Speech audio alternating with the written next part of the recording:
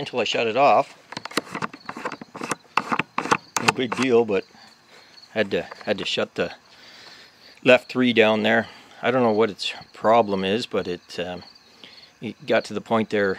I was revving it up by the right hand side 3, and then it stopped working, just kind of started dogging, and that's when I knew she was going to stop. So I come over and hit the 3 switches there off. These other 3, you just ground them out on the metal there and kills all 6 of them, but so far I haven't had to actually do that.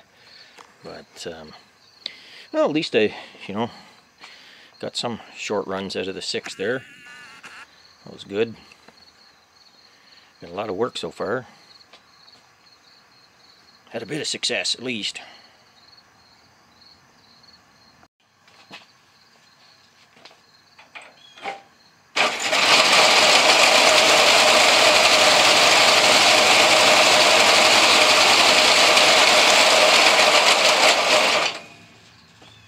That seems to be about the best I get out of it.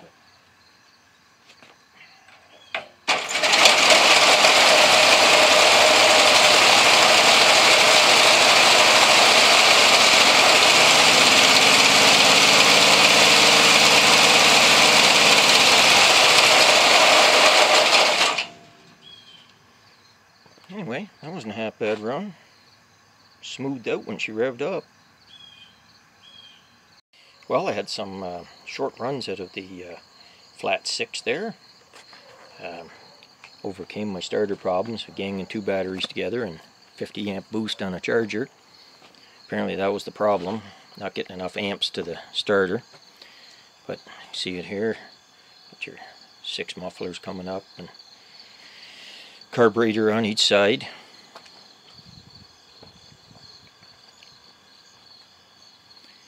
And new addition is this flywheel that I just put on today. So my intention is to hook up a going to try a 110 volt Tecumseh starter. Mount it down here. So that'll make life a little easier. I won't have such a gang of equipment there to get her to crank over. Hopefully it's got the fruit punch. I got a second one. If it doesn't, I'll just mount 2 of them. So of course I'll have extension cords running everywhere, but anyway, there it is. The dual starter covers in McLaren Papaya Orange.